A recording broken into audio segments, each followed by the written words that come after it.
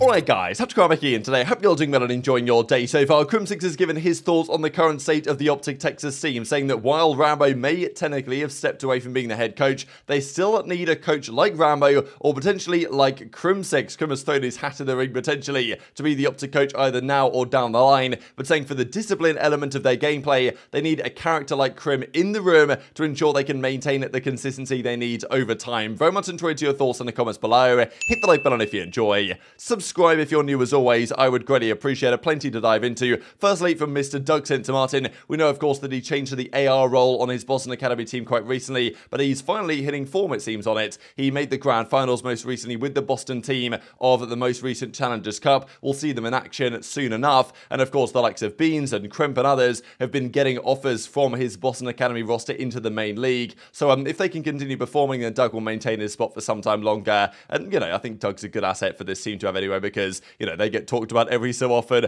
on this channel and others. Doug does say, though, that everyone on his team has received a league offer at some point outside of Shawnee, and of course, Shawnee was in the league right on London not too long ago, but, you know, even as Doug says, criminally underrated, so maybe that'll happen at some point or another. It'll be quite fun to see. Speaking of Doug, though, he makes quite the statement last night. When I make the league and beat FaZe for a championship, I will be the only player in Call of Duty history to beat the Complexity, OpTic, and FaZe Dynasty for a championship. Now, it's quite the interesting analysis here from Doug, and I think he might be right about this one in terms of he has beaten Complexity and OpTic in a grand finals for a victory. So if he was to take down the FaZe Dynasty in a grand final, okay, Dynasty is always a questionable term with FaZe anyway, whether you consider them one, whether you don't, but you know, whatever, Doug seems to. So if he was to be able to beat them in a grand finals, then he would achieve such a thing, but of course it's somewhat wishful thinking. Now Clay has already done this in part, as in he's beaten those teams at events and then gone on to win the event, but I don't believe he was ever able to beat Complexity in the finals of an event to win it. He took them down to the semi-finals of X Games and then won the finals. So, you know, you could argue whether, and they were evil geniuses then, but it's still basically the same team.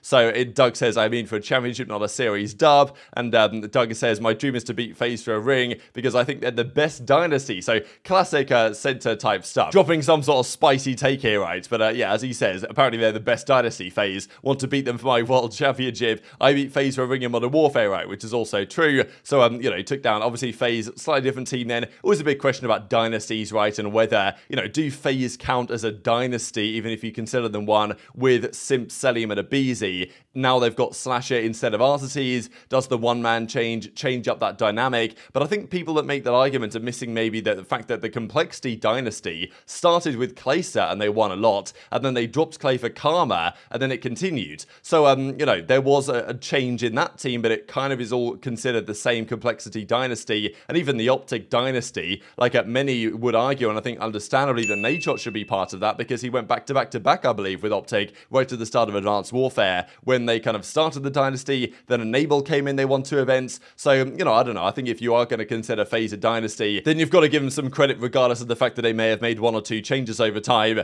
And I thought this is a pretty funny picture, actually, from, you know, the new COD stuff, with Mr. Grayster in full effect. Speaking of Clay, actually, I thought it was kind of crazy just to look at his run on Complexity, where he made 8 grand finals and won 7 championships, and then when he was dropped there for Karma, many questioned, as did, you know, Aches in that famous clip where he says, that's why you got dropped, how much success Clay would have. But since then, 11 championships, 21 finals, won the championship 3 times, won the World Championship, X Games gold medal, all this type of stuff. I thought this is cool as well from Brian, that puts together the KD for every World Championship, some of which, of course, he played with Crimsix back in the Modern Warfare 2019 days. And, I mean, yeah, apparently Black Ops 3 stats nowhere to be found, unfortunately. But it was that 1.31 KD in Advanced Warfare that was pretty crazy, that won him the MVP and, of course, the championship at that particular tournament. Now, Clay, of course, has teamed with Crimsix a fair bit, and maybe it didn't end on the best possible terms, but nonetheless, Crim has been streaming on a good level the last few days. It's been great to see, been given some entertaining commentary as always, and he gave his thoughts on the OpTic team. This, I believe, was pre the series they played up against FaZe, but he gives his opinion on what what they need in terms of their coaching staff. We know that the Rambo Dashy thing just straight up didn't work, and they've gone their separate ways for now, or at least Rambo's taken a step back in terms of what he does on a day-to-day basis. JP, their analyst, is now still their analyst. I imagine he's trying to take up some coaching responsibilities, but we know the discipline of this OpTic team, some of the plays they made against subliners especially, were not quite there. And yes, they played much better against FaZe. Can they keep that up on a consistent level when they play top teams back to back to back to try and win a major? That's going to be a challenge, and Crim reckons they need a coach like him to make that happen. Whether it will be him or not is unlikely. We'll pull this one off. Seattle Surge playing that pretty much perfect. Patience. You're saying you go to OpTic? I mean, dude. Pred almost sold it. They at minimum need someone like me as their coach. At minimum. Look, sometimes that works. If you can find a pick early, it allows you. Do they still not have a coach? Bomb site opens up and hit mid. No? Okay, so Rainbow's still coaching them, guys. You can see Rainbow is still coaching them. Surge, a clinical round from them. If they... Nice. And I think the thing is they think to themselves, Rainbow's okay, still if we don't coaching them, really bro. So I feel like there's always an element here. When they lost to subliners, that, you know, there's always like an overreaction, and then when they beat FaZe, there's almost like an overreaction the other way, I think, at times, where the problems they had against subliners are still there. They just might not have done them against FaZe, I think, right? So, I mean, this particular moment was the one where we saw Dashy's face, right, during this search and destroy. He just looked absolutely dead inside, and I don't blame him, because this is a 4 versus 2 bomb down. Huke, for some reason, jumps out the window here. 4v2, bomb down situation, 39 seconds on the clock. Huke just has to stand still, and they win this round. He jumps out and dies, then Shotzzy dies as well, and then Ghosty goes for the challenge, dies as well, and within like 3 seconds, or within like 4 seconds of, you know, being a 4v2 with bomb down, a huge advantage for OpTic, Dashy finds himself in a 1 versus 2. So it's moments like this where OpTic just still have a tendency to throw situations because they think, oh, just chill the guy type thing, and maybe there's an element of which they need to slow that down. Now, Crim made the point not that long ago about, you know, the fact that Shotzzy is maybe too flashy nowadays, right? He basically said that Shotzzy that he played with in the Modern Warfare days was a little bit more reserved in terms of the plays that he made. He didn't go rogue too often. Shotzzy back then, he played on a more consistent level, and maybe that was part of playing with Crim. It more than likely was. Nowadays, Shotzzy, the movement king, all this stuff, and look, he's obviously incredible at the movement and all this, but Crim would argue that he goes too rogue too often, as in, like, you know, it's difficult to keep up with what he's doing, and because he gets gassed a lot by the OpTic fans, therefore he makes mistakes in his playstyle, does a bit too much all the time. So, you know, what do you guys think? Would a character like Crim coming into that team actually make things work? Because for whatever reason, the Rambo Dashy dynamic didn't work. Now, I actually think that Rambo, and I mean, look, let's be honest here, Rambo, Shotzzy, and Huke, and even iLLeY, they must have got on well enough during the days where they were winning the World Championship together back in the Dallas Empire days, and maintains that relationship through to the Cold War days when they started that season. Now, we know that Rambo and Crim had a big falling out in that particular year, and but seemingly on the OpTic Texas team, when Rambo came over with Shotzzy and Huke, when they actually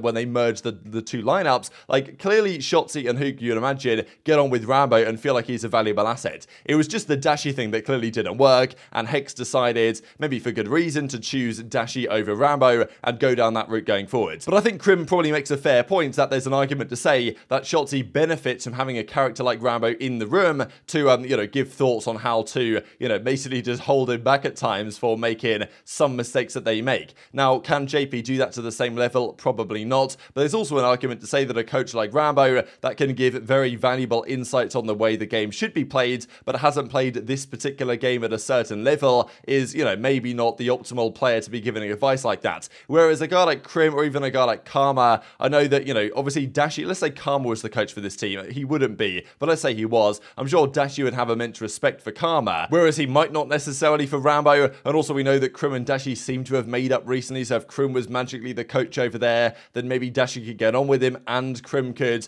you know, maybe hold back and help Shotzzy and Huke a bit. I just don't see this idea that OpTic have of not really having a coach to try and hold them in and rein them in at times, is even in and out of the game, is really going to work in the long term. I mean, we just see their consistency, right? They lost to Thieves at the major, beat Guerrillas, lost to Toronto, beat Minnesota, lost to New York, beat FaZe. It's like, it's all over the place, this OpTic team right now, and I think it will continue to be. And that's not necessarily conducive to a distant major run where they have to beat many good teams in a row to win a championship, let's say. So we'll see how it goes to their home major, but I think Crimsix might have touched on an interesting point here, that they might need a character like Crim, and maybe even like Rambo, but just not Rambo, because it doesn't work with Dashy, and right now Rambo's obviously stepped away to do content and analysis stuff outside of the game, which I think is very interesting and insightful. If you guys haven't checked out Rambo's channel, certainly worthwhile having a look. Also wanted to share this clip before we close out the video here from SlasheR, speaking of, you know, potentially teaming with Crim back in the day, because the OpTic dynasty during the World War II days was obviously going to blow apart. Now, in fairness, the timing on this, I'm not sure is quite perfect, but SlasheR at the start of the season was initially on Envy, and he reckons that what OpTic should have done is picked him up onto the team when Formal was getting dropped from the team, or not really getting dropped, but the OpTic dynasty broke apart. They were obviously going to keep Scump and Crim and potentially Karma, but you know, even as SlasheR says here, maybe picking him up for Formal would have been the solution that season, and he reckons they certainly wouldn't have placed top 32 at champs. I mean, Austin, if you wanted the team to Scump so bad, you could have just picked him up when you owned OpTic. So why don't you do that? SlasheR's OpTic. SlasheR, they should have realistically tried to pick me up in World War II. They fumbled the bag big on that one. Or picked you up instead of Sam or Zen? Yeah, I mean, well, I wouldn't have let the Sam Zen roster happen. It would have just been me, Scump, Crim, and we would have found one or kept Damon. Yeah, the World War II that team would have not got top 32 at I mean, I know Tommy not going to OpTic complicated that because they made a move before a move in order to do all that. I think Tommy's talked about that before. But yeah, no, once it didn't go through, like they should have still. But I was a complete free agent because I didn't sign my extension. I didn't take salary. Oh, the Envy thing. Yeah, I didn't take salary for like 3 or 4 months. Yeah, they probably should have. So I basically paid my own buyout, and I was free, and they didn't hit me up. So that would have made sense because mistake. Yeah, no, they would have been better. Can't leave Thanos hanging. Thanos was available. So then I just went to Rise and won a couple of events. So SlasheR might have a fair and interesting point here. I did think it was kind of funny in a way, the fact that he says, oh, they definitely wouldn't have placed top 32. In fairness, they placed top 24, technically, OpTic at that event. With, of course, they had Octane and Methods in the team for some reason because they couldn't get Zuma or John or whatever other SMG player they actually wanted. So they had to get Zinni for some reason, unfortunately. But if SlasheR was here in the team instead, funny in a way, though, that they got top 24 this tournament, and SlasheR's team Rise got top, I think they got top 16 because they got double rounded in the winner's bracket, unfortunately for them, after getting through their group as it was at the time. So yeah, what do you guys think if SlasheR was to team up with OpTic back in the day? Like, I mean, the course of history would have changed so massively had that been the case. SlasheR was also so good at that game. That team up with Scump and Crim and whoever the fourth was, if it was Karma or not, would have been pretty deadly, and you know, their route of getting Octane and Methods didn't really work out so well. And I just wanted to share this for you guys. I thought you might find it interesting from OpTic Maniac to close out the video. If you guys are a billionaire and you can buy out all contracts in the CDL and not have to worry about anything at all, form a God Squad, what is the roster that you start with? And I feel like a lot of people, what they do here is they'll sign players that are really good from various teams, but there's no guarantee they'll work that well together. I know that what a lot of people would do, and I think maybe for good reason, would be to say, okay, I'll get aBeZy, I'll get Simp, I'll get Cellium, and then just +1, right? And like whoever you think that +1 is quite interesting. But there's also an argument that says, can I resist getting Pred or Hydra or one of these players just because I can get them for free? Can I try and get Scump back or something? Like how much I have to pay him to get Scump back on my team? I don't know. Just an idea. But very much intrigued to your thoughts on all this stuff in the comments below. Hit the like button if you enjoyed. Subscribe if you're new. Take care. And I'll see you next time. Damn, bro. They got 3 people over at double arches. Holy sh**. Beans is 5-0. What a piece of shit. I'm not happy for you, but goddamn, you're playing really well. And you're a rookie in the league, so congrats. It's actually really cool, but it's against us, so I have to say I hate it. Beans is eating us alive, brother. Had his toast. Me too. If Beans finds Drazah here, as he stumps his way up. Hold on a second. this motherfucker go. And he is 0 sugar, 5 calories, good snipe by Beans. Go yourself, buddy. You're playing really well. I'm not happy for you. Blue momentum a little bit. Beans cheating still. Somebody get this man out the league. Send him back to challengers. Nobody likes a cheater.